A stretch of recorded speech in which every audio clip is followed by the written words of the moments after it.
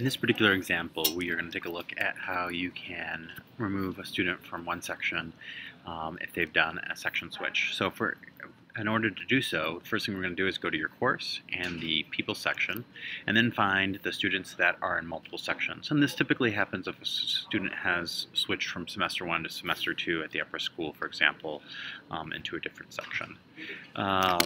So the one that we're going to take a look at right now is Mr. Mackey, and we're going to go ahead and under the cogwheel we're going to go ahead to edit sections. You'll see that he's listed in 2 sections. For example, in the fall semester, first semester, he was in section block 3, but now he's only in section block 1. By removing him from the section, this will allow you to easily be able to more accurately assign and see students in the gradebook.